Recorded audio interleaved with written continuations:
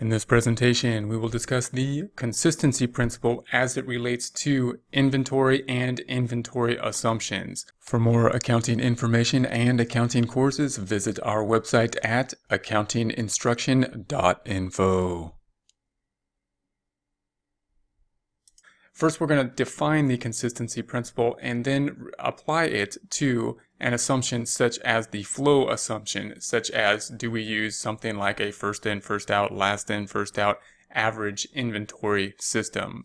The definition of consistency principle according to Fundamental Accounting Principles Wild 22nd edition is principle that prescribes use of the same accounting methods over time so that financial statements are comparable across periods.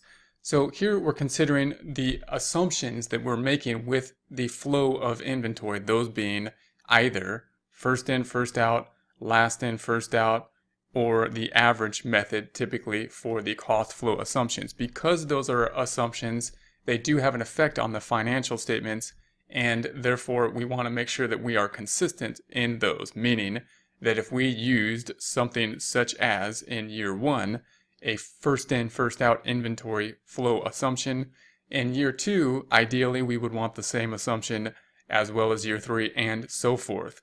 However, and if we do have an incentive, companies often have an incentive possibly to shift assumptions such as the inventory flow assumption to do things like increase or decrease their net income in a particular time frame. We can see that if we change the first in, first out assumption, remember that as we look at the first in, first out assumption as compared to the last in, first out assumption, that if there were a period of rising prices, the net income would be higher under a first in, first out assumption and lower for a last in, first out assumption.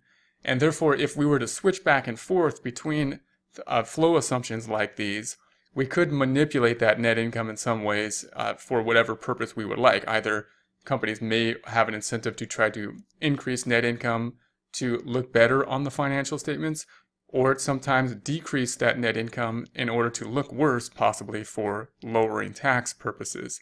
And of course, from a reading the financial statement purpose, from analyzing the financial statements, from the perspective of being able to compare financial statements from period to period, from year to year, then we want consistency. We want those cost flow assumptions to be the same across time. So that's going to be the consistency principle.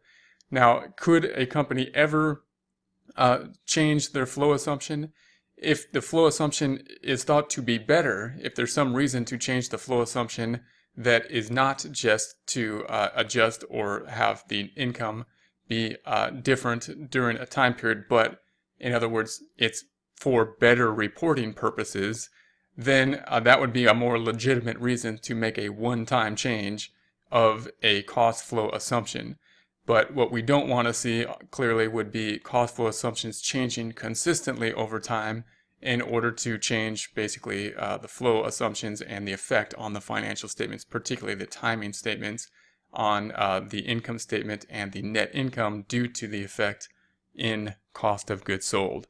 Therefore, once we have a cost flow assumption, we expect to and want to stay with that cost flow assumption so that we have the ability to compare year to year, month to month, time period to time period.